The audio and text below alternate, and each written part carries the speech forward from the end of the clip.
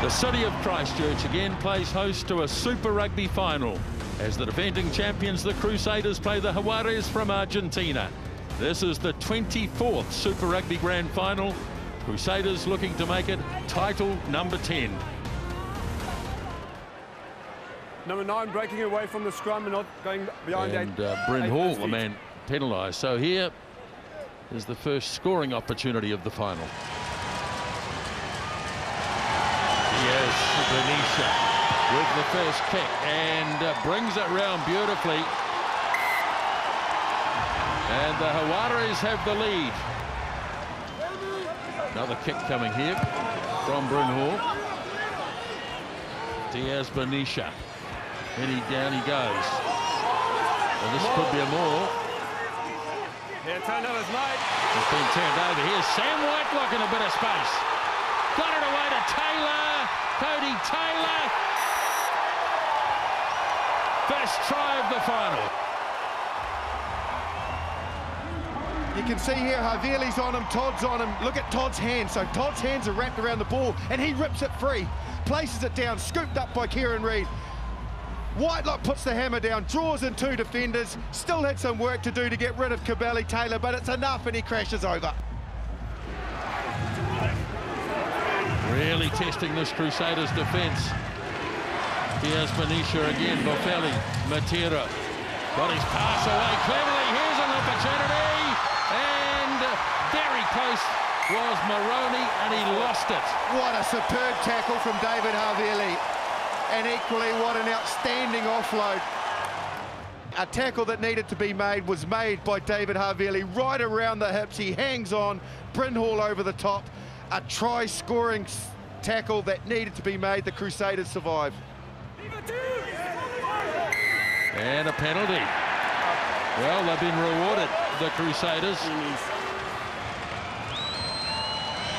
Richie Mo'unga just before half-time, and he does land the extra 3 points. And the players head to the sheds at the end of 40 minutes in the final, and the Crusaders have the lead by 10 points to 3. Good ball retention as Cabelli gets it away and frees it up for Maroney, and the right winger puts the little kick in, looks as though to get it back through the pass. It's loose, and Goodhue's grabbed it, but I think he's taken it back. Yes, he has. Oh, wow, that was very spectacular. Well timed, De La Fuente, nice flick on for Matera, who's absolutely everywhere. Moroni puts the foot down off the right foot, lovely chip, regathers back on the inside, can't find his man, who is Moroni, his centre partner. You can see there the work from Goodhue to get back, but he carries it back. Oh, they're dangerous. They've come out with some intent, ball in hand, good to see. Oh, I love his positivity and the quick tap. Here they go. Now, can the referee see it? Let's have a look. There's no clear evidence here to suggest that it's down, so I think we'll stick with the on-field call. Well, that's the best view. That clearly shows it not going to ground. On-field decision. Yeah, nothing conclusive. Correct. Your ball, over the goal line. Your ball. Big scrum here. And the scrum has come up. This will be a penalty, at least a penalty.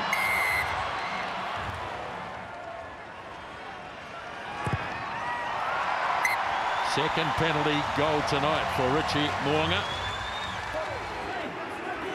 Number 7. And that's going to be offside against Kremer, I think it was. Packing on the wrong angle. Mo'unga goes high.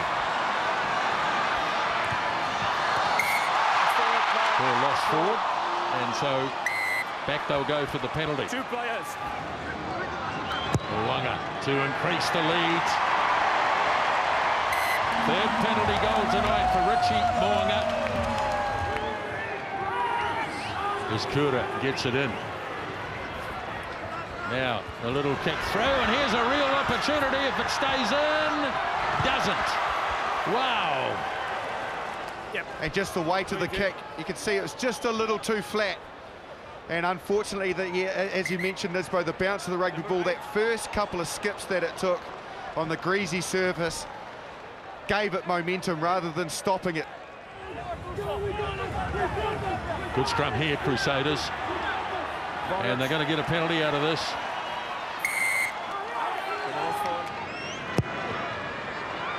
And he has nailed it. What a good kick that is. And into touch it goes. And the Crusaders win a 10th title. Magnificent scenes here as we're right in the middle of the Crusaders as they have won the Super Rugby title for the 3rd time on the bounce.